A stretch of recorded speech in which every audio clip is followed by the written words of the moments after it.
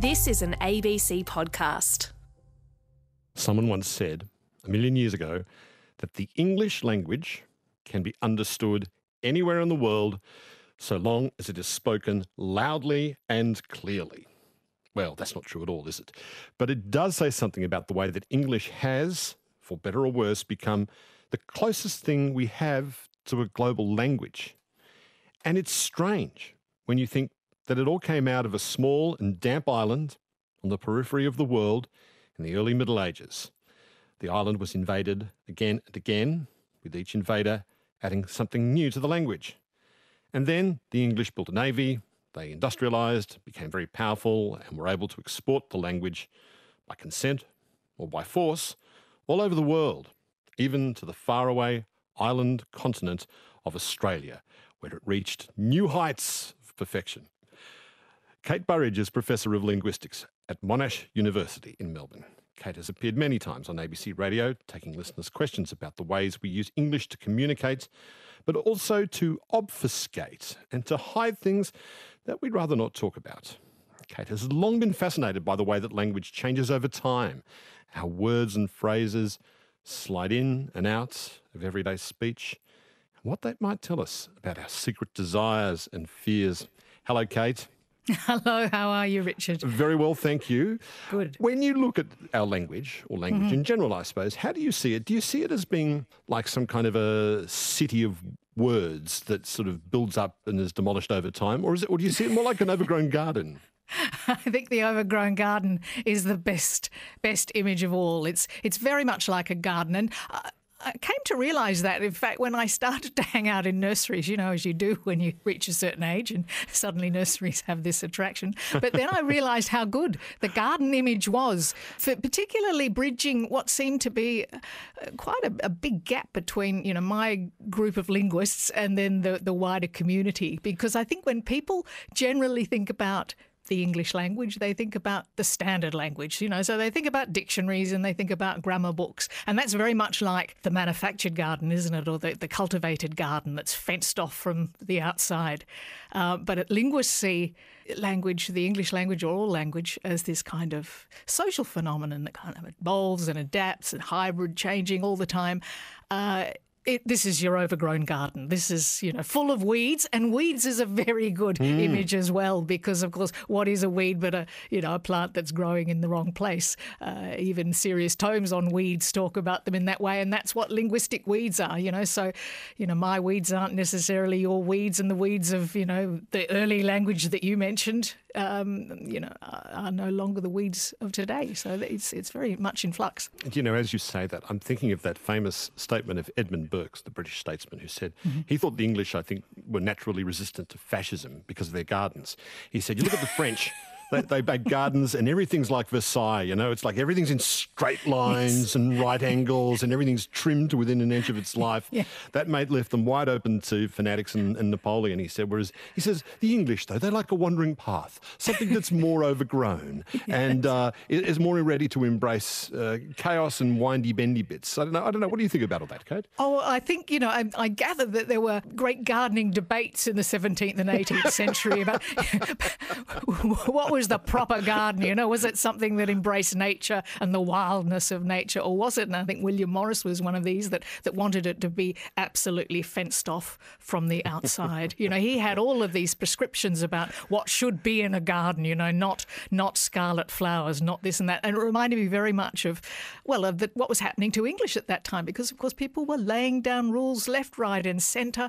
Don't do this, don't do that. It was a time when, dictionaries as we know them were starting.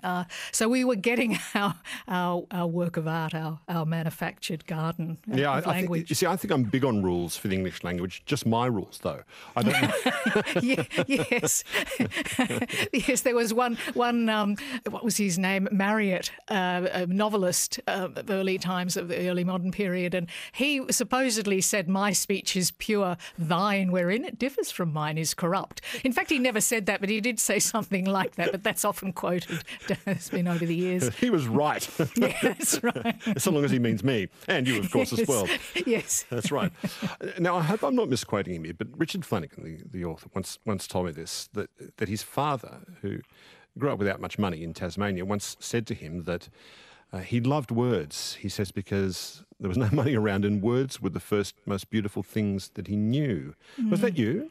I loved words, that's for sure, but I'm one of these strange creatures that loves grammar, I have to say. I love the way we put words together, and I'm fascinated by the way grammar changes over time. I'm fascinated by the fact that, I don't know, a good example would be the negative construction. You think that would be fairly stable aspect of the language, how we negate things. But in the history of English, of recorded English, it's changed 4 times that how we mark negation. So we used to say, put the negator before the verb, no, and then we'd have no not. We'd kind of wrap it around the verb like the French do, and then we'd drop the n, so we have I know not, and then that fell out, and we've got I don't know now. It's going to change again.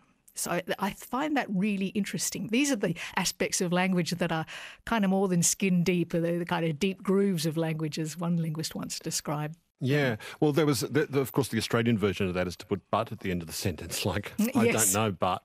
And then Queenslanders put the A as well, so I don't know, but A. And that's fascinating because but, as you know, is a thing that gloms clauses together normally. But what happens with even grammatical things is that over time they become more kind of anchored in the world of the speaker, more subjective, more like an attitude marker. And that's what that but is there. So that can happen, that these things will not just change in the way they behave grammatically, but their meanings become quite different. So that but at the end is really very different from the but that's at the beginning of the clause. So you're saying that when you put the but at the end of the sentence, you're not just trying to impart the meaning of the sentence, you're also letting the listener know that I don't really care for whatever ideas you might have of fancy grammar. It means a bucket load of things, and people have been studying that little but. It's like yeah, no. I mean, you can have yeah and you can have no, and then you can put them together, and you can have kind of concrete meanings of yeah and no, affirmation or negation. But then yeah, nah, down the track, it means something completely different, and it's very, very complicated. Yeah, that's indifference, isn't it? Yeah, nah, yeah, no, it was good. Yeah, that kind of. It can be. It's become a very important part of the kind of complimenting routines in Australian English. Because compliments are hard things because you don't want to stand out, you don't want to skite, but you've got to accept that compliment because otherwise you're not being gracious. So yeah, accepts the compliment, but nah. It's usually followed with a whole yeah, nah. But if someone says, oh, you're looking, it's a fabulous frock, and you say yeah, nah, it's something I just dragged out of the cupboard. Or you hear it a lot in sporting commentary. So when you say yeah, when someone says that's a nice frock, and you go yeah, no, it's all right. That's got all sorts of meanings packed into it. One is like thank you for your kind words. I'm a little embarrassed by them. Yep. I don't want to seem like I'm up myself. No, that's right. Exactly. So you're playing down the compliment.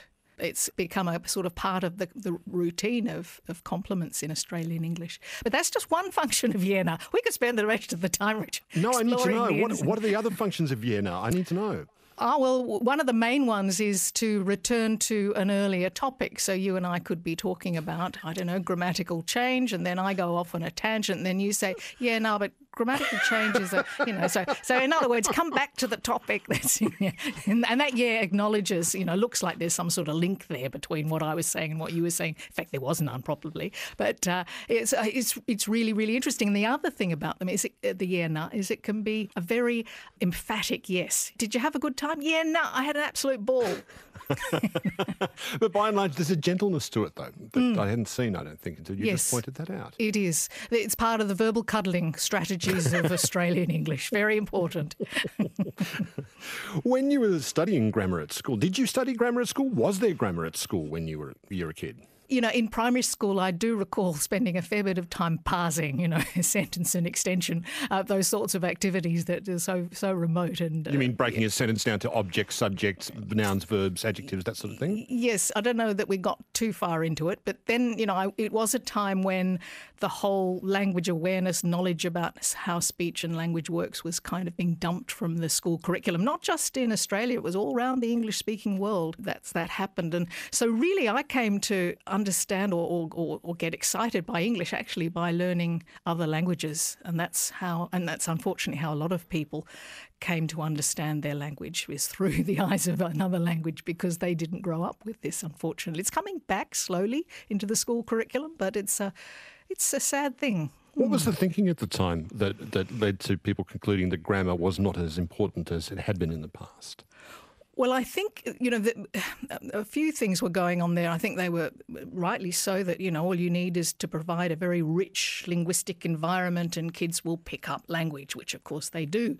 But that's very much the spoken languages.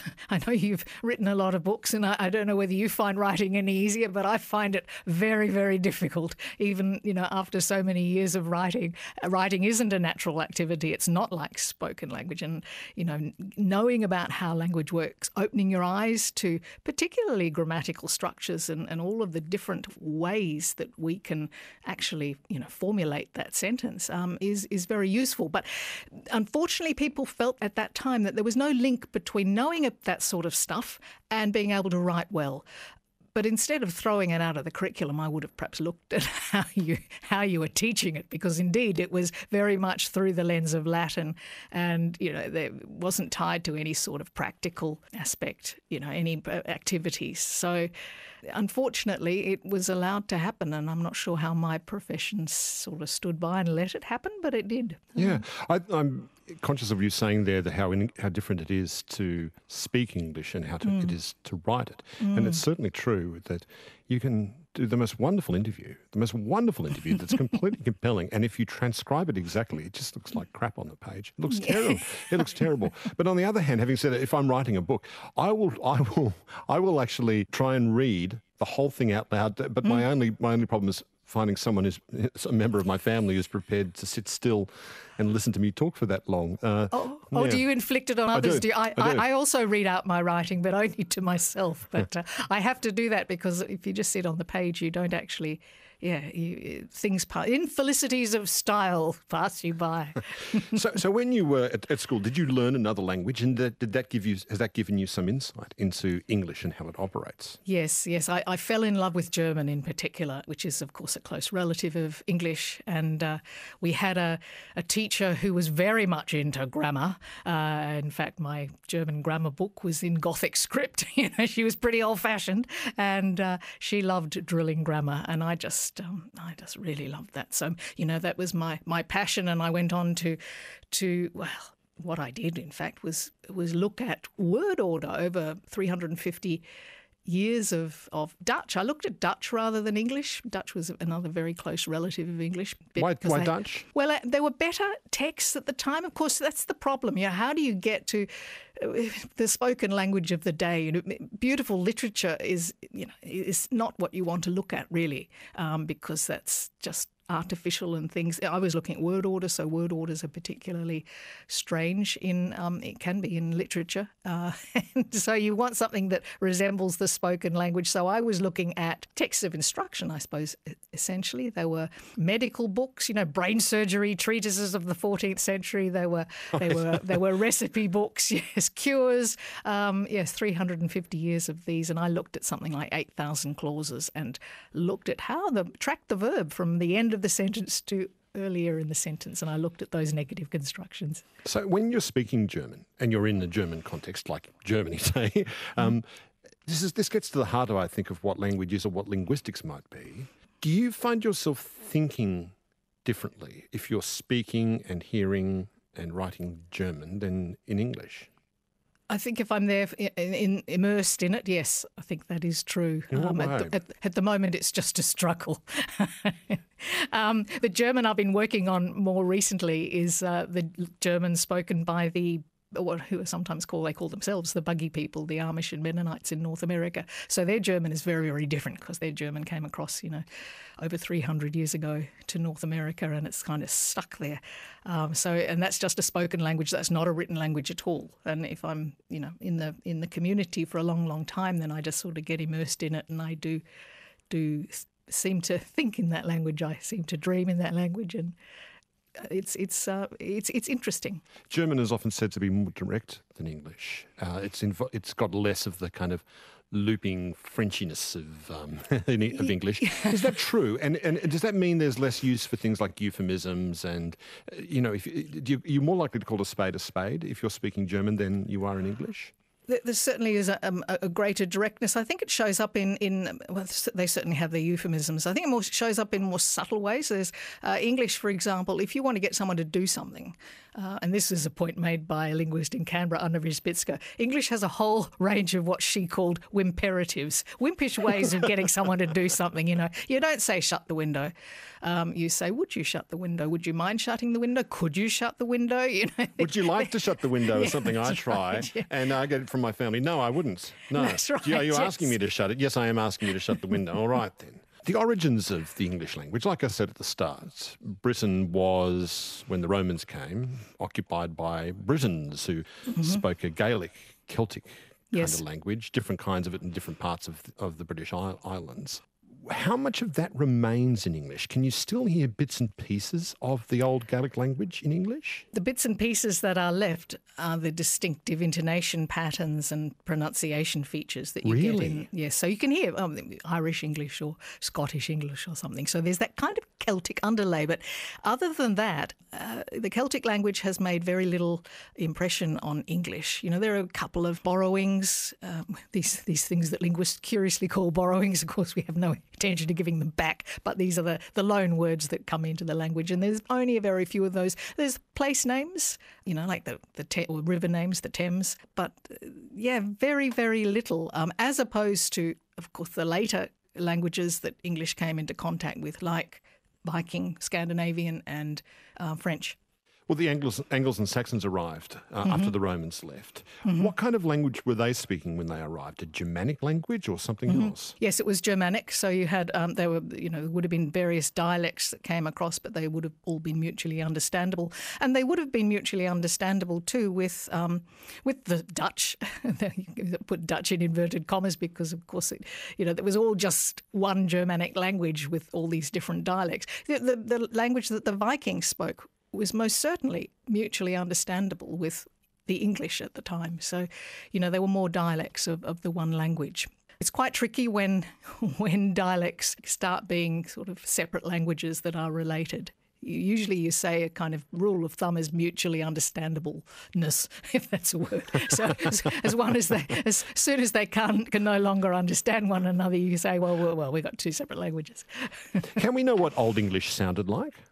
Oh, well, I could give you a little glimpse of it. I'll give you an example of a cure from one of the texts that I have been looking at quite recently, in fact. Let's see if you can kind of pick any of the English words, actually. The understandableness out of it. That's right, yes, indeed. So it's Withlith werk, jenim kulfrantord angatord. So this is a very brief little remedy for pain, arthritic pain, really. I mean, really? I didn't hear. I heard a whelk and a gate in there. That's about it. Well, it was a goat. Yeah. Oh, all right. The gart. Yeah. Yeah. So there were a few words in there that are still around, like and. I mean, and is amazing. It would have been pronounced something like und, but who knows with vowels. But that's a remarkably stable little word that's been around at least 1,000 years and longer, with very little change to it. But there were other words in there like the goat one, gartatord. This is actually, it's part of the dung-based health programs of the early Middle Ages. So this was the excrement of the goat, if I put it That's politely. A book you can borrow from the library, the dung-based medications of early England. You wouldn't believe the magic of dung in those days, yes. And it's cheap and there was plenty of it. That's right. That's right. If it was good enough for Grandma, it'll be good enough for me. Oh, yes. Well, you put it on the garden and things grow, to go back to our garden metaphor. So. Then the Vikings came, as you say, and they left their own mark. I've been to Iceland a few times, and they speak a kind of Old Norse there. And it's just not that hard to understand the sense of signs and notices around the place.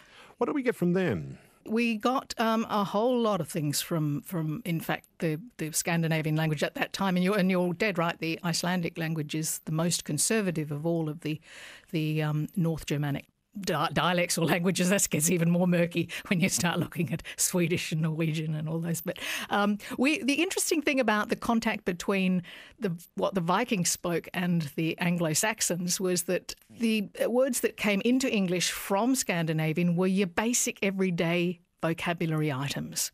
So, pronouns, the they, them and their pronouns came in from Scandinavian. Even the verb form are, they are, that basic little part of the verb to be.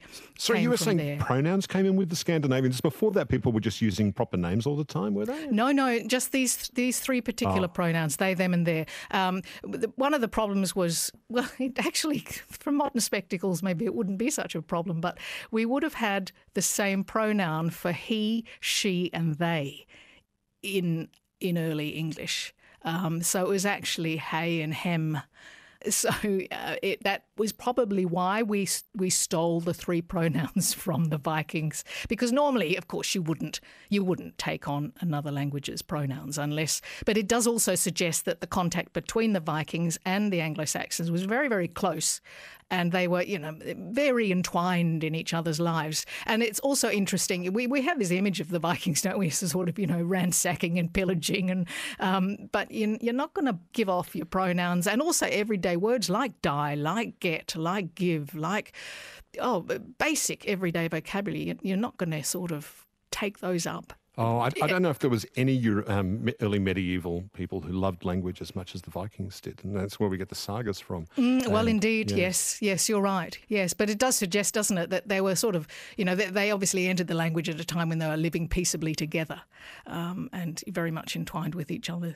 In terms of everyday life. Well, then in 1066, England was invaded by the Norman French, and that's how, well, I suppose that's how bits of French came into the language. Has there always been this split between Frenchy-type English and Germany-type English, whereas the Frenchy-type English is the language of authority and the Germany-type language is the language of the common people?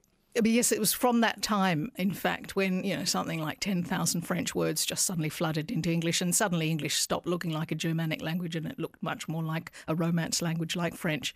And it also began our love affair with stealing words from other languages, because we haven't looked back since that time. But you're quite right. What that's done is create this kind of hierarchy, stylistic hierarchy in vocabulary. So your basic everyday words that kind of underlay sort of ordinary little words, like the grammatical words, like the like word like book or water or and your full-blown obscenities. They all come from they're all Germanic, and they kind of support this superstructure of words. Of also, you said of sort of, what did you say, of force or something? But they're also of nuance, of refinement, and we've got lots of examples like that where you can see that the basic English word is ask, but if you want a more highfalutin way is to say sort of to question, and that's French, or inquire, and that's so they're stylistically different. So they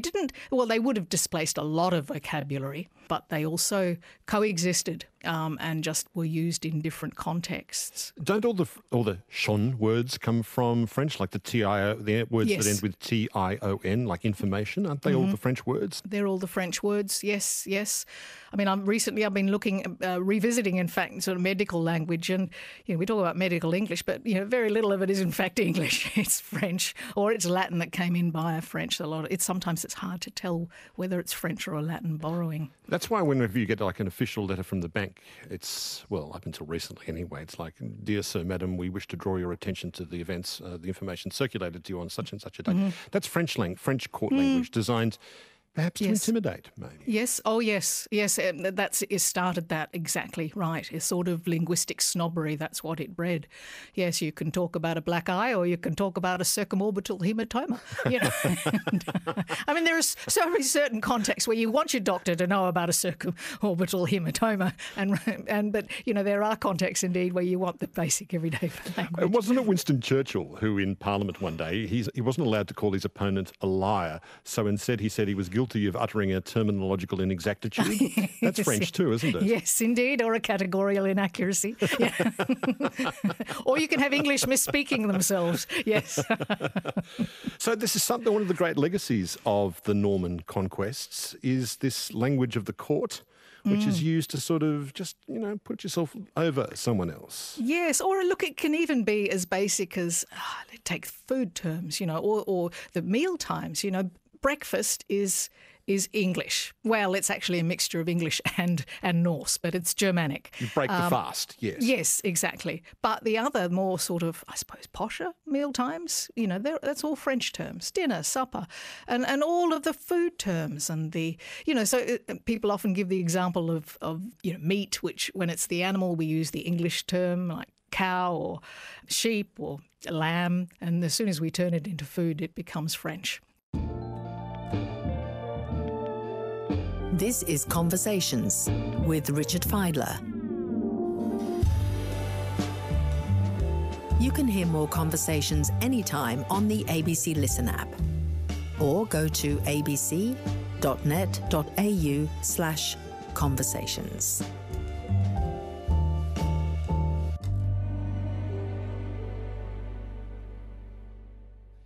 When you see language being used by powerful people, and we imagine Australia, and to some degree, I suppose it's true that it's a somewhat more egalitarian place than Britain, perhaps, or other places. We like to think we it like is to anyway. think that, but do you see it being used to look down on people, to intimidate people, to people who might not have the same kind of grasp of English as someone else? It's easy, isn't it, as an outsider to think that. Sometimes I think, though, people just get so wrapped up. So we're entering the realm of jargon, aren't we?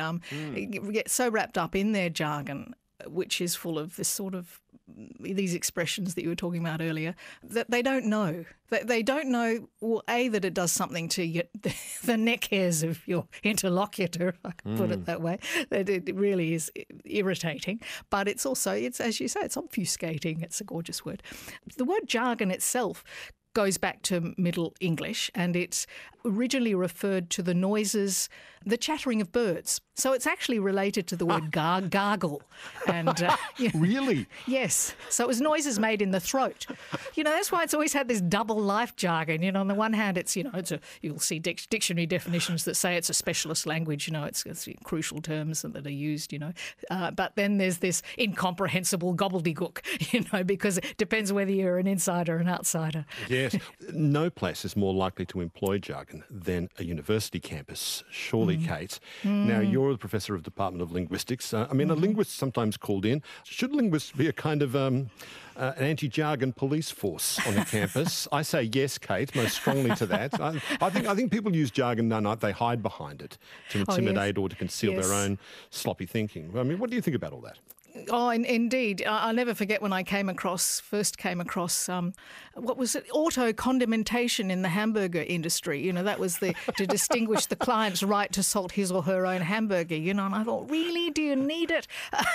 Can you just say that again? Auto-condimentation, as opposed to pre-condimentation. That's when you have it, sort of pre-condiment. We have the pepper and salt in. I'm just thinking you could have a whole hour talking about auto-condimentation versus pre-condimentation.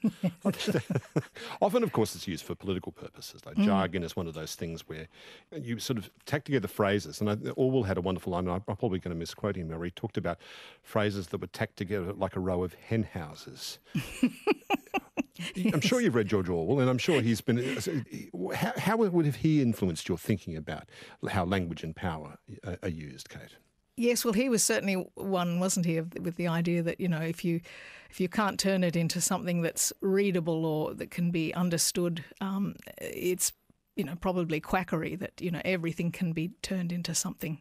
He's a little prescriptive sometimes in his style ideas, don't you think? It was, he did sort of lay down the law a bit, but I did love some of the things that he noted. One thing he hated were those, what are they called, litotes, are not unhappy. These are politicians use this a lot, not insubstantial, something or other, and that's where you get the sort of two negatives, which are notoriously difficult to comprehend when we've got more than one negative, and then when it's in a sentence that has other negatives as well, it's really, really hard. So he had some sort of cure for it, which you had to get up in the morning and say, a not unblack dog placed a not unwhite rabbit across a not ungreen field, and that would cure you of this.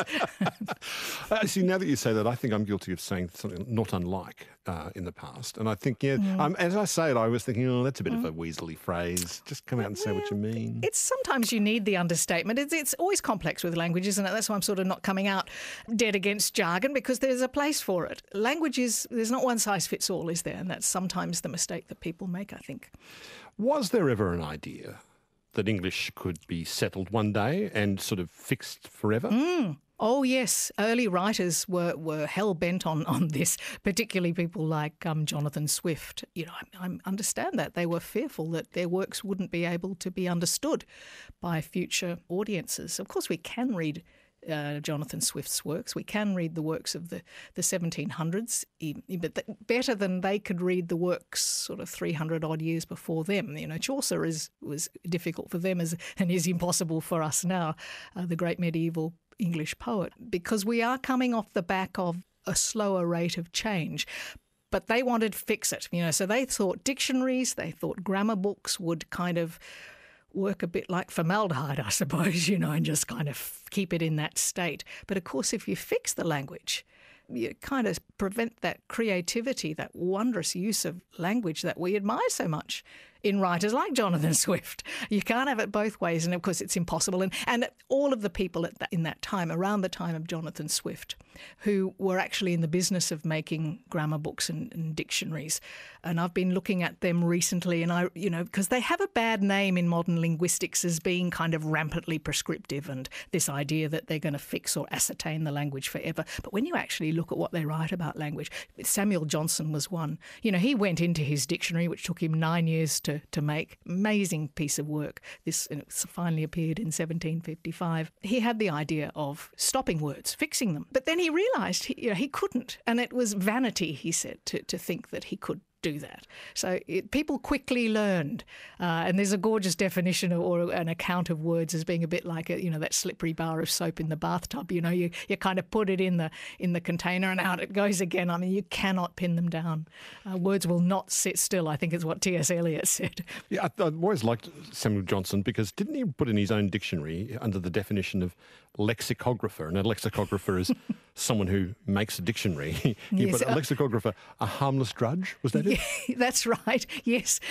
They were, dictionaries at that time make for marvellous reading because there's so much of the personality of the lexicographer comes through. And he hated French words, so he was always branding those with with barbarous or lubricious barbarism or some sort of brand. And earlier dictionary makers used to use those daggers or obelisks and asterisks next to words they didn't like. They would also make up words too. It must have been just, I don't know, hard to resist really, because you're making your dictionary and you think, I think I'll pop that one in. Well, when I was in like 10 or 12 or something, one of the favourite activities in my last years of primary school was, if you have to be in the library, you and a bunch of your mates would pull out the dictionary and look up rude words and snigger over them and go, well, they're a rude word in the dictionary.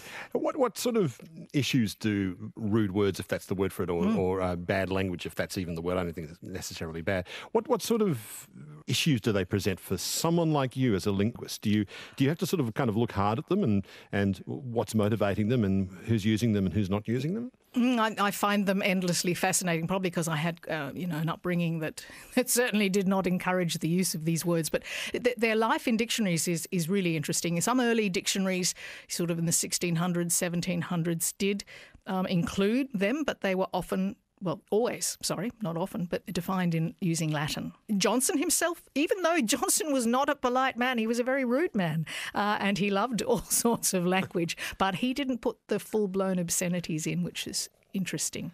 There was only one, though. There was one lexicographer that I I should mention, and that's John Ash, and there must be a good story here because he was a Baptist minister. He was a divine as well, and he had all of the full-blown obscenities in his dictionary with English definitions. He's the only one, because these words were relegated to the dark continent of the world of words. You know, they didn't make an appearance until much more recently. Have they always been about sex and excrement, or have they has that changed over time? Oh, that's changed over time. It's whatever is taboo in society. So we've seen this kind of sweeping transition in English from kind of religious-based swear words to more physically, sexually-based swear words. And, of course, these days the taboos have shifted again. So, you know, if you take Chaucer, the medieval poet, you know, he was very rude. He had the full gamut of words at his, and there was no censorship either. The medievals were totally smutty bastards right from the get-go. You're quite right. So when they use, you say like religious slurs was seen as taboo, like calling someone a papist or something like that? Well, yes, and a heathen and a witch and all of these were much stronger. It's very hard to get the sense of these words now because, of course, they've been bleached of their potency and their pungency, but they were very, very powerful words then. I mean, even a word like bugger, I can say that on your program, can I? I put it in inverted commas, so it's a quote. That was originally meant Bulgarian, and it came into English from... Get out, it did. Yeah, it did, yes. So it was a slur, very definitely, and then it came, you know, it's done all sorts of twists and turns that I probably won't go into here, but, you know, it's fascinating. Yeah, so it came into English from French. Most people think that people swear much more now, or swearing is more likely to be broadcast or published than it has been in the past.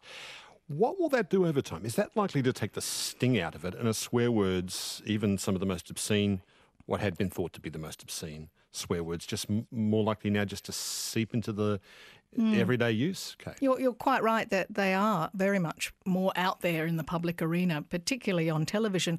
Radio is a bit more squeamish, though, don't you think? You know, you don't hear them on radio. Well, yeah, but then we get into the world of euphemism, and you can have a lot of fun with euphemism. Like a friend of mine once referred to, instead of referring to genitals in a crude term, she referred to the bathing suit area, which I quite liked.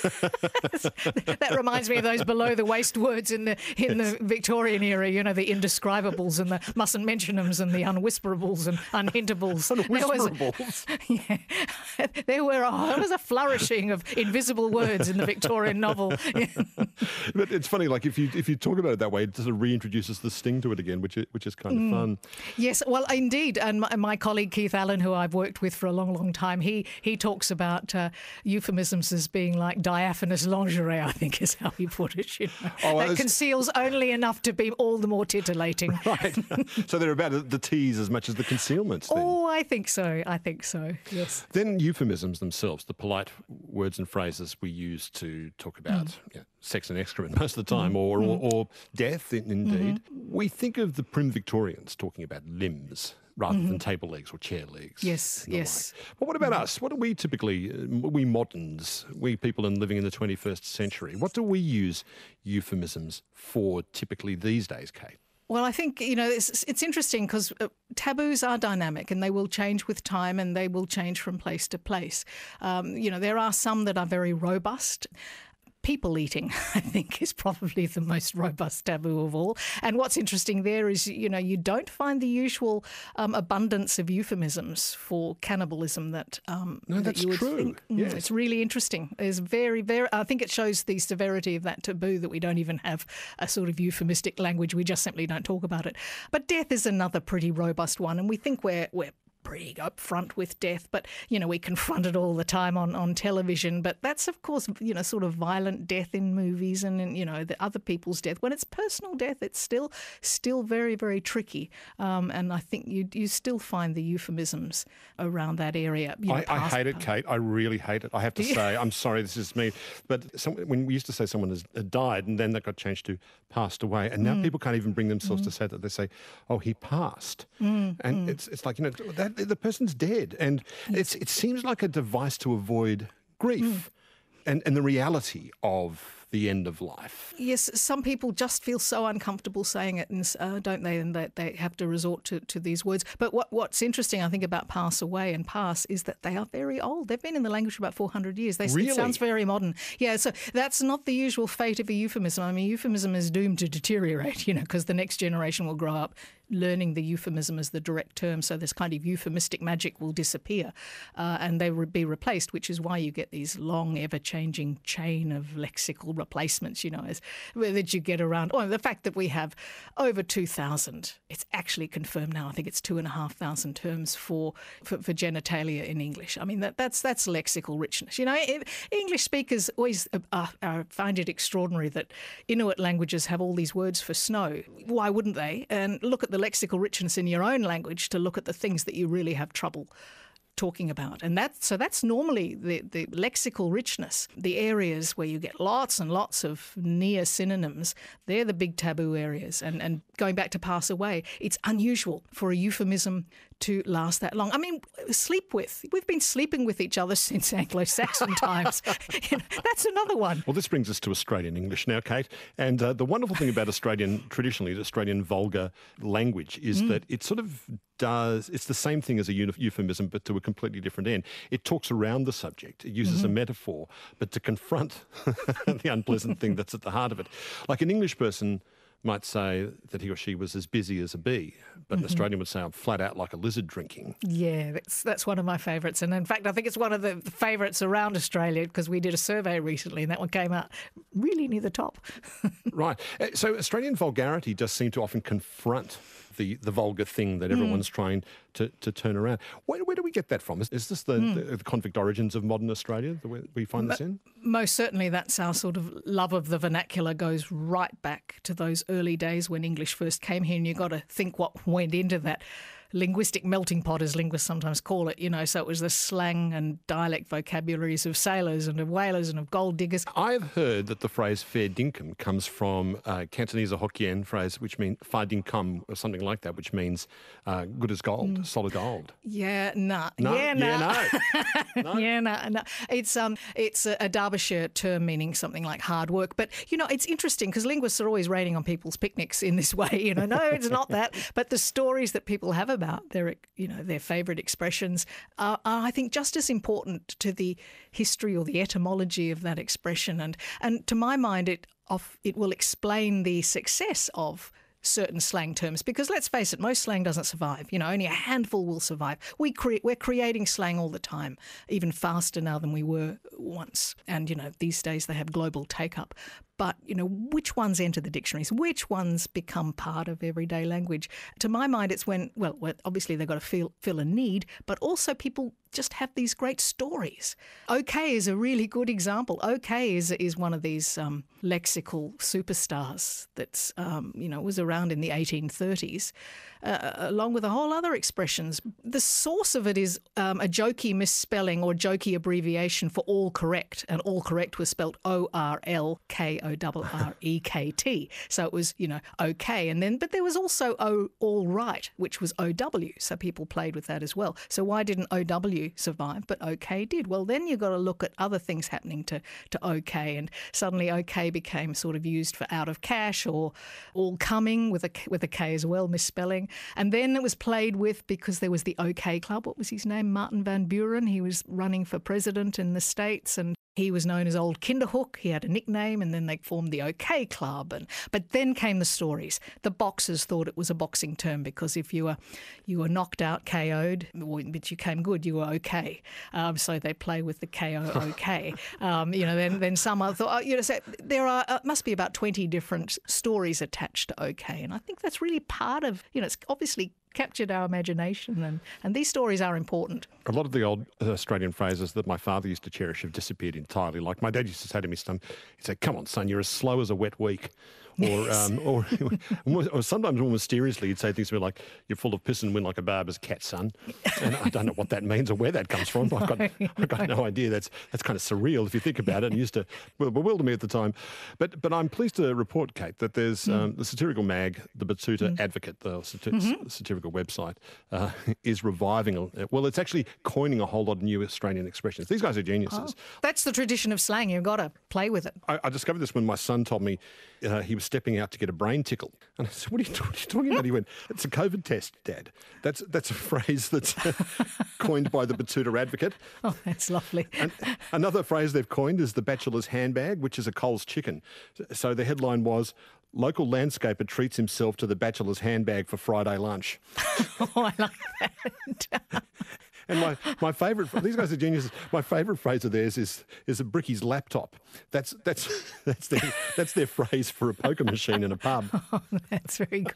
And some of these might take off. Look at Barry Humphries. He played with this. I think flat out like a lizard drinking was one of his. Yeah, Point Percy of the porcelain was another one he invented. He invented, yeah. But he also he said he used to hear builders when his dad was a builder. He made houses in the suburbs of Melbourne.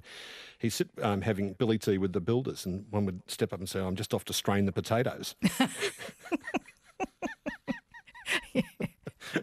I love it. It's so much a part of playing the verbal play, isn't it? That's so crucial to our use of language, and you see that in slang. And so you can take an expression. I don't know what's a good expression, an Australian one, like fair go, which spawned fair crack of the whip, and then fair suck of the sauce bottle, and then fair suck of the Siberian Sancho or something. There's a whole lot. Fair suck of the exactly. Sav, Yes. Mm. Is Australian slang dying out despite the Batuta Advocate's best efforts? Yeah, people worry endlessly. No, it's not. I can tell you it's alive and well, and Really? we're actually exporting it. So don't worry. What do you mean? How were we exporting it? Well, look at Selfie. That's it's a pity. Australian? It is. It's not only Australian. It made a first appearance in the ABC. It's a pity you don't get royalties for that one, 2002. But the interesting thing is, and this is again part of the mystery of the lexicon, is it didn't really take off until I think it was 2013 when it increased something like 17,000% in that 1 year, and that's why it got Word of the Year. It was even Word of the Year in Holland. Has the term budgie smugglers taken off internationally? Yes, that's one that we're exporting, yes.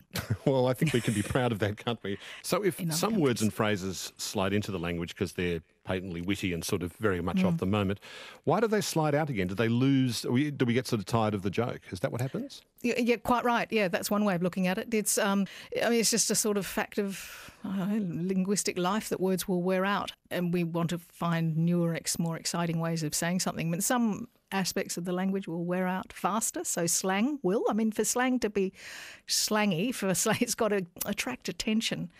And that's why it's so interesting when you get certain slang words, like cool or dude. I mean, they've been around since the 1800s. Those two words are still not only in the language, but they're still scruffy, they're still slangy, they still pack a bit of a punch. I thought cool came into the language in the 60s and dude in the 80s. No, 1800s. The dudes were very different, though. The dudes were kind of the fops and dandies of the 1800s, the fancy dresses. You should see some of the pictures of the early dudes. Wow. Now, you'd think in Australia, because of the great distances that separate people in Darwin from Melbourne and from Perth, that there would be much more diversity of accents and language, the use of English. Why is that not the case? It is interesting because you do need kind of physical and also social separation for variation to start happening, because people, of course, want to accentuate their difference. It goes back to that linguistic melting pot I mentioned earlier. So what happens when you get a whole bunch of dialects coming together, and that would have happened when, with those dialects that came across to Britain all those years in the 5th century, they go through this kind of levelling effect. So that what climbs out of the melting pot is fairly uniform. And there were these mini melting pots all around the country, if you think of kind of the wool industry and the gold rushes. So whenever you got any kind of regional diversity happening, you got a whole flood of other people coming in, for the gold with different accents again. So you got uniformity. It's changing now. You are getting some vowel differences, for example, between, if we think of Melbourne or that classic Melbourne vowel, which is Malbon. Yes. but really not much at all. I grew up in Perth, and there is, of course, the dance difference, France, but that's tied up. That's just not only regional. It's tied up with social and also stylistic difference. So people who might say dance normally or advance will sing Advance Australia Fair, so they'll trot out what's perceived to be a posher vowel. Do you have any theories on why English has been so successful? Is it just like power, colonialism? Is it? Or are there sort of aspects or mechanisms within English that have helped it catch on? No, there are no linguistic reasons for why one language will. I'm always nervous saying this word luck out, because I know for half your audience they'll understand luck out to be in a lucky position and the other half will understand to be in an unlucky position. But why English lucked out, in other words, was successful, it's not for any linguistic reason, but it's indeed, as you say, it's piggybacking on, all of these other events, economic, political. The fact that, all those pink bits on the map, sent English all around the world, and then it became in those places a useful lingua franca where you had incredible linguistic diversity in those places, and so English became a sort of a neutral everyday language. It was handy. But the interesting thing is to speculate what would have happened if, say, North America had been German speaking, which could have happened. It's a whole different world we're living in then, isn't it? It could have happened. I think the Germans were the second largest group of migrants to North America, and it could have happened. There were German-speaking communities all over the United States, north and south, in Texas, in Wisconsin, in Minnesota. That could have happened. It's a really interesting question, that one, and you can just see a whole different world we're living in. Would English have become the sort of, global village lingua franca? I don't know. I've so enjoyed this conversation, Kate. As have I. Thank you. It's been such a pleasure. Thank you so much, Kate. Thank you. Professor Kate Burridge is Professor of Linguistics at Monash University. I'm Richard Feidler. Thanks for listening.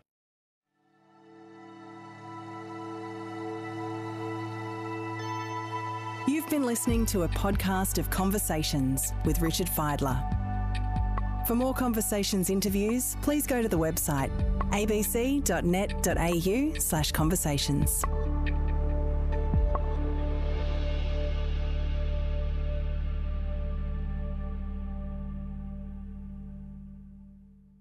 Hi, Miyuki Okiranta here.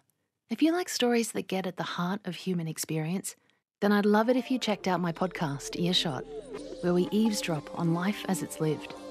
I think I just held my dad's hand and just hoped that I was going somewhere safe. We're kicking off a new season and it's all about promises. Made, broken, kept and stretched. I couldn't promise that she would have a great life, because you can never promise it to any child. But I promised that she would have a life and that I would look after her and be there for that life. His funding's been stripped. Like, stripped. I wanted to be metaphorically the dying person in the room. I wanted the members of Parliament who were going to oppose this law to say it to my face. Just search for Earshot on the ABC Listen app and I'll catch you there. Love is great, but sometimes that's not enough. Promise me?